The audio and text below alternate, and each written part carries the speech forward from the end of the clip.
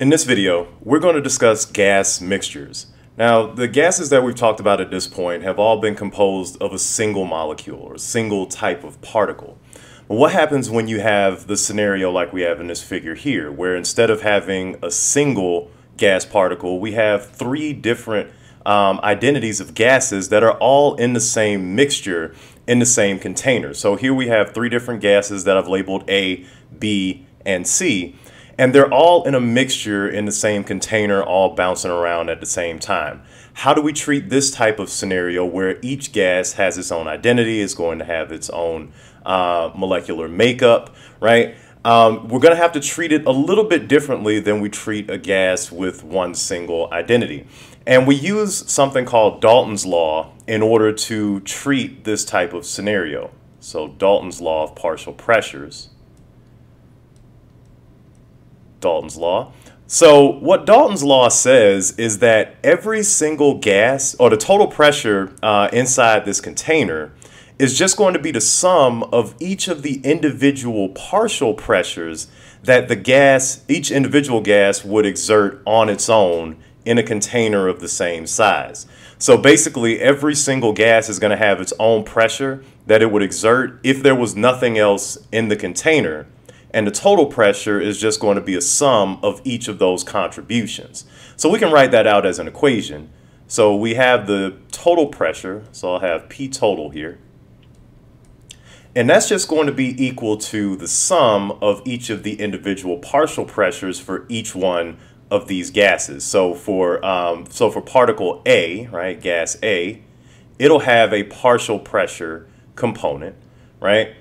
And for B, it will have its own contribution, right? So PB, and the gas C will have its own partial pressure contribution, PC, right? And when you sum up each of these individual partial pressures, you get the total pressure inside the container. So this will be for this specific case of three different gases, A, B, and C. They would each exert their own partial pressure. You sum all of those up and you get the total pressure. Now we can write this out in a general case, right? So if we want to write out the general case for this, we'll have P total is going to be equal to the sum, right? So this big sigma notation of all of the individual partial pressures. So I'm using the subscript I. I is just however many gases we have in the container, whether it's 2, whether it's 3, or whether it's 500, right? It's just going to be a sum of each of those individual partial pressures that make up the system. Now, everything I've said at this point is general enough that we don't have to make any assumptions about the model for the gas that we're using. So we haven't said whether it's an ideal gas or any other type of gas. All we've noted here is that we're assuming that each of them will have their own pressure equation. We can solve for that pressure in some way and sum them up to get the total. But let's make the assumption that we have an ideal gas here, right? So I do want to label this guy as the general case. Right, so the one up top is for just 3 molecules. This is for our general case for any number of gas particles that could make up the mixture. So let's assume an ideal gas. So if we assume ideal, then we can actually write out an expression for each one of these partial pressures. Right, so let's start with PA. Right, so PA would just be equal to however much you have of that gas, so the number of moles of A, right? R is going to be constant, right? The temperature is going to be the same for each one of these gases, and the volume as well, right? So this is more or less another piece of Dalton's Law, right? It's saying, Dalton's Law says that it's the partial pressure is the pressure that that gas would exert if it was in a container of the same size by itself. So that volume is going to be consistent through all of these, right? So let's write out the expression for PB, right? So PB would be equal to NB RT over V, right? Again, the same container of the same size and temperature. And then for PC, right, that's just going to be the number of moles of C, RT, over volume, right? So we have each of these individual partial pressures for each gas in our container, right? PA, PB, and PC, right? So if we wanted to write out the total, right? So let's write out the total pressure. So I'll put that over here. So if we wanted to get the total pressure in this case, then we'll have P total is going to be equal to the sum of each of these terms here, right? So the term for PA, right, is going to be NA RT over V, right, plus the term for B, right, so plus NB RT over V, and then the term for C, right, so plus NC RT over V. Okay, so now that we have this expression for N total, we notice that there's a lot in common here, like a term that we can factor out, right? The only thing that's different in each one of these terms is the number of moles, right? So we can actually factor out RT over V and then just be left with that sum of the number of moles, right? So if we're getting P total, right, so we'll have a sum of the number of moles. So we'll have Na plus NB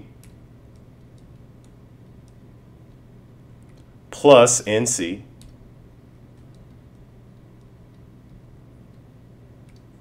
right, and then the RT over V term is common amongst all of them, right? So we just basically factor out RT over V and left with that total sum, right? So that's going to be our total pressure, right?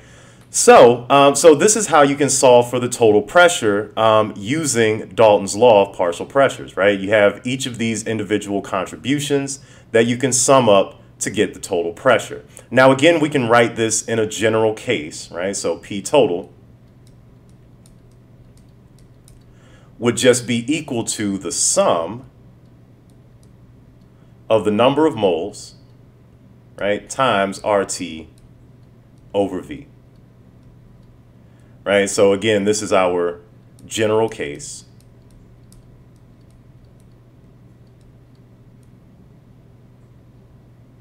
Right, so that gives us the total pressure in a general case using Dalton's law specifically for an ideal gas. Now, one more component that you need to be familiar with for gas mixtures is a concept of the mole fraction. So the mole fraction, we use the Greek letter chi to denote the mole fraction. So let's say we have the mole fraction of a component A. All the mole fraction is just a ratio of the number of moles of A over the total number of moles, right? So this is your mole fraction.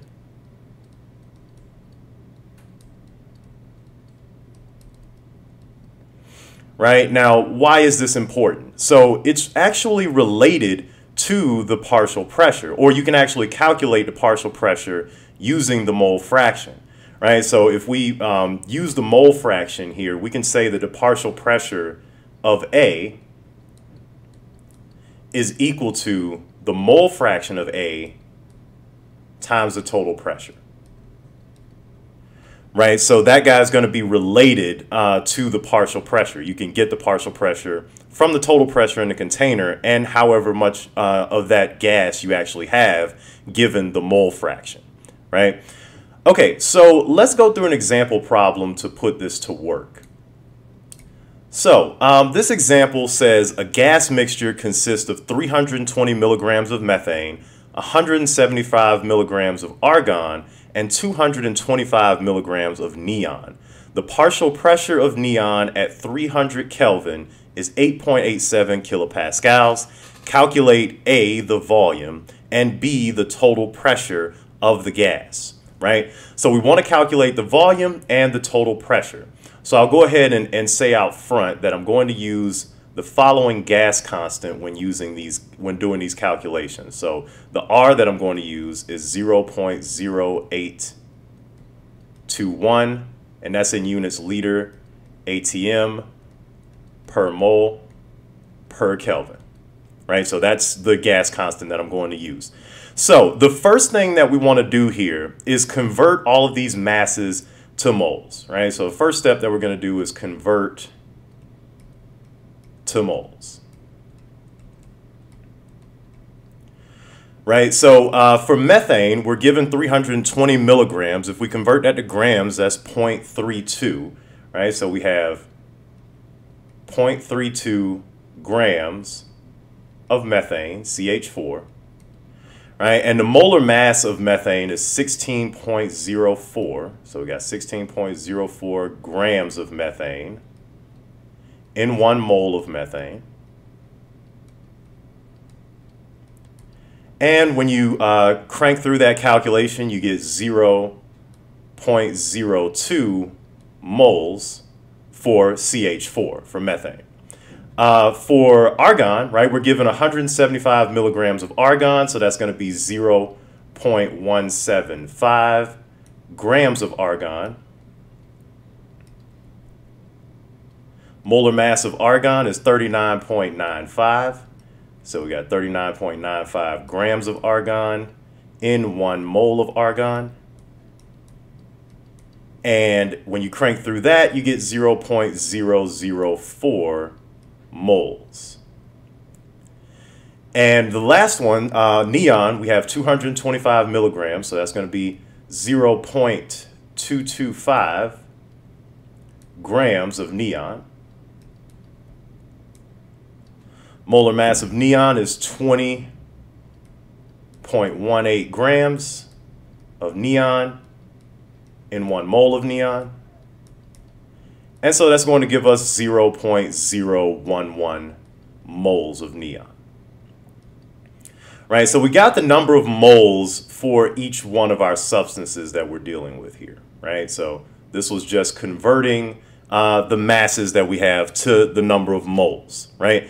The last thing that I want to do, in order to be compatible with this gas constant, I want to convert the pressure from kilopascals to ATM.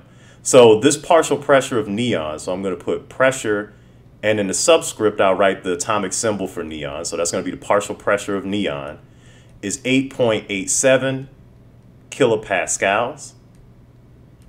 I'm going to convert that to ATM, so when we do that we get 0.0875 ATM. All right, so now we actually have everything we need to solve part A. Part A is asking us for the volume. Now keep in mind, if we have the partial pressure, that partial pressure, according to Dalton's law, is the pressure that it would exert in a container of the same size. So we can use that partial pressure to get the volume. So if we're solving part A, we want to use the partial pressure of neon to solve for the volume.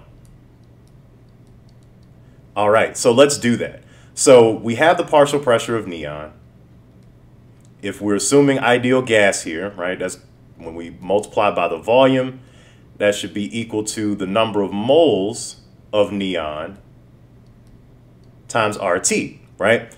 So now all we have to do here is just do some algebra to isolate the volume, right? So we're going to have the volume is equal to number of moles of neon times RT over the partial pressure of neon, right?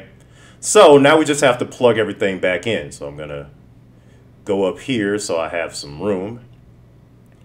So the volume is going to be equal to, when we plug everything in, right, we got for neon, we got 0.011 moles, right, times the gas constant, 0.0821 liter ATM per mole per Kelvin, and the temperature is 300 Kelvin, right? That was given to us in the problem. Over our partial pressure for neon, which we just converted to ATM, so 0.0875 ATM. Okay, so anytime you plug in these numbers, you want to check your units to make sure that everything checks out, right? So Moles cancels out right there, right? So that cancels. ATM cancels here. Kelvin cancels out right there with the temperature. So we're only left with liters left over, which makes sense since we're trying to solve for a volume. So we can go ahead and crank through those numbers, and we get a volume of 3.1 liters. All right, so that's the answer for part A. We get a volume of 3.1 liters, and the only thing we really needed was the number of moles to calculate was the number of moles of neon to plug back in to get the volume, right? So now for part B. Now, you might be thinking, okay, well, now that we have that volume, we can just plug everything, we can just plug in the number of moles for each one of these guys for CH4 and argon to get their partial pressures, and then we can sum those up to get the total pressures. And you're 100% correct if you think that. But there's another way that we can do this. So let me go back to the previous slide and point out an equation to you, right? Highlight this guy, right? This total pressure, right? This equation, we can use this equation in order to solve for the total pressure without solving each one of the individual partial pressures, right? All we have to do is just plug in the number of moles, which we already have, and calculate the total pressure, right? So let's do it that way, right? So using that equation, right? So let me switch back to my white here. So using that equation, right, where we have P total equal to the sum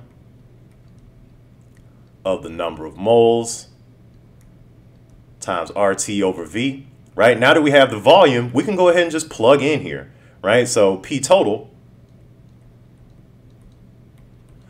would just be equal to the number of moles of CH4 plus the number of moles, not capital N, switch to eraser. Okay, so the number of moles of argon plus the number of moles of neon times RT over V. Right? So when you plug in all of those numbers, right, we have all of each of these, right? So the number of moles of CH4, 0.02, number of moles of argon, 0.004, number of moles of neon, 0.011. Plug all of those in, you get a final pressure of 0.278 atm. All right, so that's the answer for part B. So this is the answer for part B, the total pressure of the mixture. This was the answer for part A, the volume, the total volume of the container. Okay, so that's Dalton's law of partial pressure in action. That's how we're going to treat gas mixtures. Most of the questions that you'll solve using this usually assume an ideal gas. But when we start to talk about real gas equations, we'll talk about how that can be brought in to treat gas mixtures as well.